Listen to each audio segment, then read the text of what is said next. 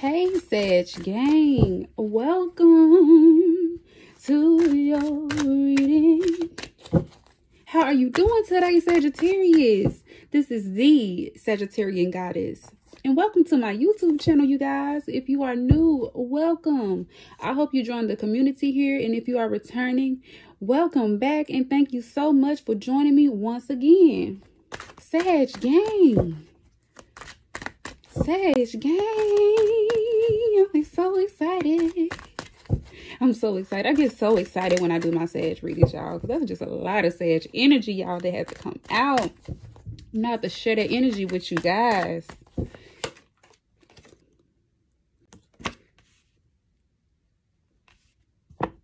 Father of Earth, Sagittarius.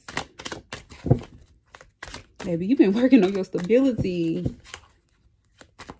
Some of you have been having issues with being consistent, being inconsistent, doing this, doing that, dabbling in all types of activities and topics here. But you're finally adding some stability to that, and it looks so good on you. Exploration. Oh, God. Oh. So you could be dealing with the Aries here with this exploration card. This is the Aries card. So you could be exploring some things. You could be exploring more options in your stability. You could be just trying out different things, figuring out what works for you, Sag, you know, figuring out what works for you. And, you know, that can be very, very difficult. You know what I'm saying? For us to do sometimes, Sag. I totally understand this. Father of Earth for Sagittarius, I'm super excited for you. You could also be dealing with a Virgo, Taurus, Capricorn here. The world, you're not playing no games, Sagittarius. I'm not even surprised. Don't even play with it, Sag. Don't even play with it, because you know you can have the world. You know the world is in you, Sag, with this big Jupiter energy coming through. Don't even play with it, Sag. Don't even play with yourself like that. The world and Father of Earth. Sag, what you been working on? You've been working on a master plan here. Especially with this exploration card. 3 of exploration for Sagittarius. I'm so excited for you, Sagittarius. The 5 of crystals. You have been consistent. You've been working on your consistency.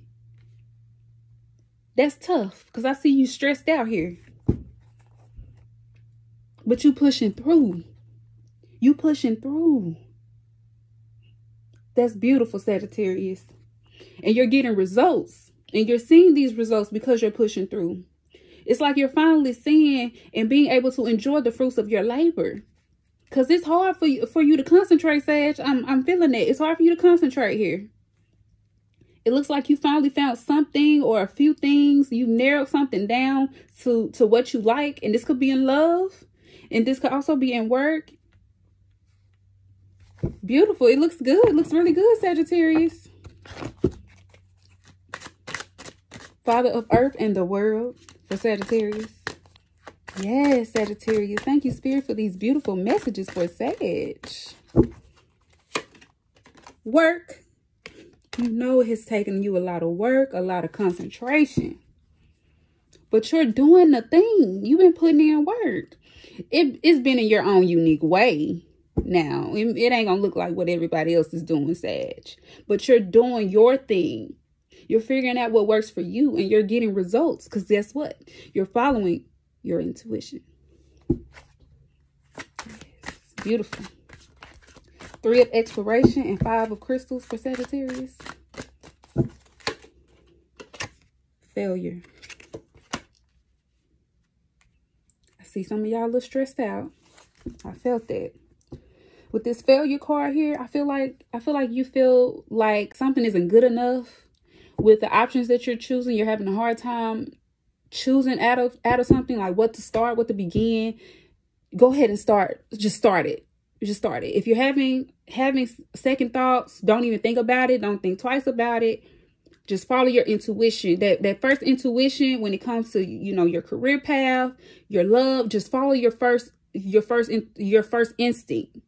Now, don't be a fool. Don't be a fool. Think practically about the situation, but follow that first instinct.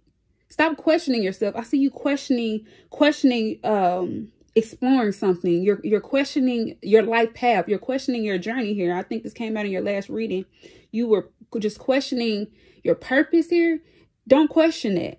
Just explore. This is where you learn, and this is where you grow. This is your life path. Exploring is your life path. It doesn't have to look a certain way, Sagittarius. Just gotta feel it. Just gotta feel it, Sag. I felt that very deeply. I feel like that could really be bothering some of you. Like your personality, your choices. I'm getting some of the choices that you're making. Maybe someone is judging you. I'm getting someone could be being critical towards you. Be talking to someone and they could be giving you a certain perspective, but you have to trust your own intuition. You have to trust the direction in which you're going independently. You can't always look at and compare yourself to others. Don't compare yourself to others. Don't compare your journey to someone else. Don't do that. It's okay to get inspiration and get opinions and get advice. But at the end of the day, we have our own path to walk individually, and we can't do that with anyone else. We can only have those around us and the energy around us to accommodate us and to assist us, but it doesn't have to become us. The things around us doesn't have to become us.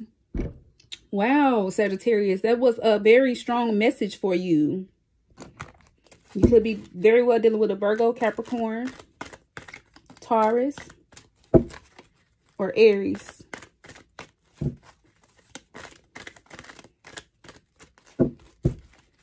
A Libra, Gemini, Aquarius could be communicating with you as well. Could be a friend giving you advice here. Favorite one, Aries. You definitely could be dealing with an Aries. But I see you are very passionate. Even if you're not dealing with an Aries, you're very passionate with this Aries energy.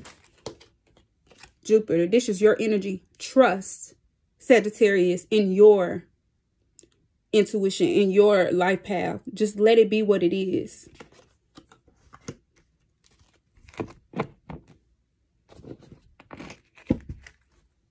What does Sagittarius need to know about their love life? Religious factors. Yeah, you could have something that is really bothering you as far as religious factors, your spirituality. You could have come from a very religious family or background, and you may have a different religious background or not one at all. I'm getting here, and I know this is a sensitive topic, but this could very well be playing a part in you not trusting in your own intuition here. Don't pull a card from your lover. And you can have a very spiritual connection with your lover as well. I want you all to myself. Because this person does see you as the world. Whoever you're connected to in love, someone sees you as the world. I'm going to clarify this Two of Feathers. Two of Feathers for Sagittarius.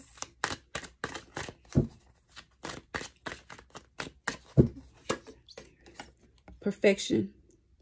Yeah, you want to be perfect. You're worried about what others could think, and you possibly could just want to be perfect. You just don't want to make the wrong decision. But when you think that way, you're not trusting in your intuition.